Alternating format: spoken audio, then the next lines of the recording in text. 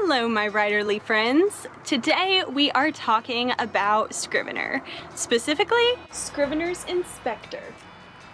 If you have ever looked to the right on your Scrivener screen and just thought, what the hell is this? There's metadata, note cards, images, summary, tags, all these colors and words, and you're not sure what they mean. There's a lot of useful stuff in there, but it can look a little bit daunting. Well, it's simpler than you think. So without further ado, let's hop over to my Scrivener screen. Okay, let's slide over to my work in progress. To reveal the inspector, just click that blue eye in the top right, and the pane will open on the right-hand side of your screen. Here we're looking at the inspector for the entire manuscript. We only have two options, notes and project references. I showed you in a previous video how you can import documents and websites directly into your research folder, and that is a fantastic tool, but if you use it too much you will actually bog down your Scrivener project and it will be slow to open and save.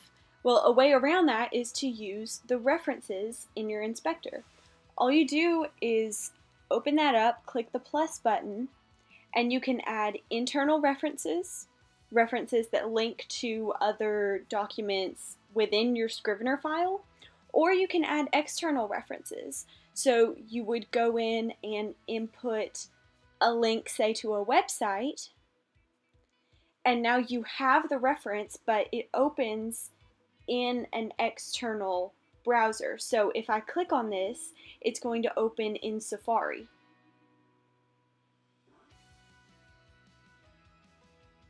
That way you have access to these research materials without slowing down your Scrivener project with a lot of data.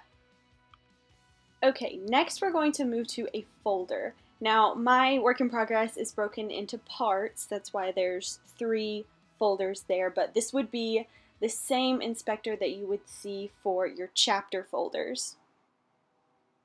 You can see you have the option of adding a synopsis that will appear as a note card or an image. Click this button right here to toggle that default, and all you have to do is drag an image file into this black rectangle, and when you view the folder in corkboard mode, you will see the image rather than the note card synopsis.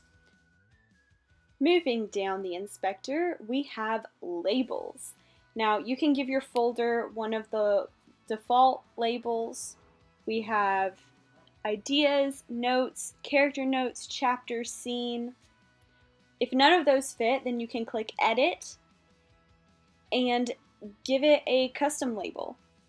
In this case, I'm going to create a label titled part, and that's going to separate my part folders from my chapter folders.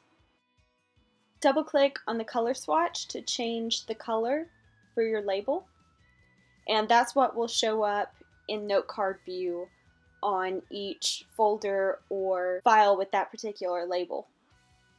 You can also create custom titles. In a previous work I had scenes from a lot of different points of view, so I created a POV title and created custom labels so that I could label each scene with the point of view, color code it, and keep track of it. So you can use that however benefits your manuscript. You can also change the status of your folder to keep track of what you've done, what you still have to do, which revision you have completed for each file or folder. This is great if you work out of order. If you go into your metadata settings, there you can actually change the default status so that when you create a file or folder, it will show up as, in this instance, we're going to set it as to do.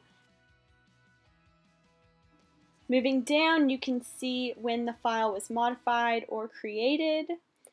You can choose whether to include in compile. That is a wonderful tool if you do not want to include all of your files or folders in the compile. You can also add notes about the specific chapter. After notes, we have references. Now this is the same as we saw in the project references. You can add references for the specific chapter. Internal references, external references. Here you can actually go through your computer and add files. Again, these will not be stored in the Scrivener project. It will only create a link so that you can access them outside the project. After references, we have keywords. This is a super easy way to make your files and folders simple to find. You can add a specific keyword, again, to a chapter, to a scene, and then you can search for a specific keyword and find all of the files or folders that are tagged with that word. You could use this to denote settings, character involvement, emotions, flashbacks. There are so many different ways to use this. It's one of the most flexible tools in the program and probably one of the more underutilized. You can also add custom metadata to a file or folder. Again, just making everything super searchable.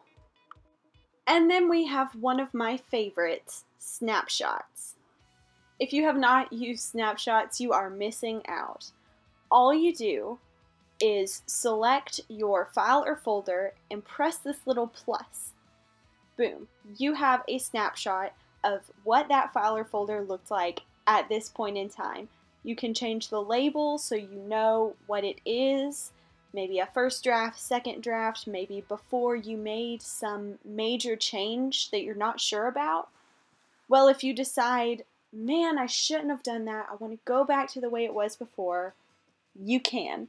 Just roll over to snapshots, press roll back, and it'll go directly back to what you had before. No harm, no foul. The last tool in our inspector is comments and footnotes.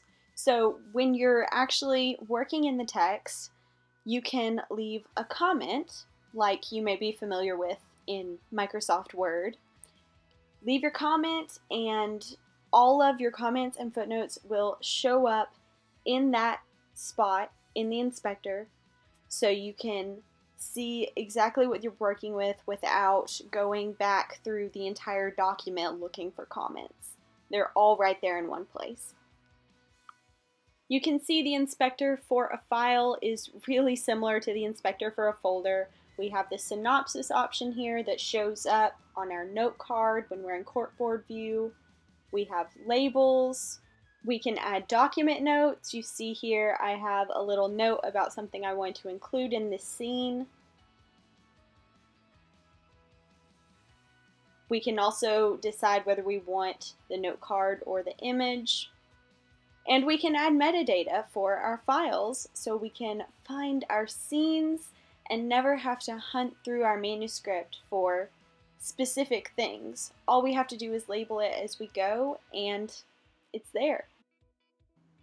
And that is Scrivener's Inspector in a nutshell. Thanks for watching, everybody. I hope this was helpful and you learned something new about Scrivener and how to make things easier for yourself while you're writing. Remember, my Scrivener affiliate links are in the description, so if you do not have the program and you would like to buy it, I would really appreciate you going through those links. As always, leave a comment if you have any questions, if there's anything I can help you with, I'm always here. Be sure to like if you enjoyed this video, subscribe if you want to see more, and I will see y'all next time.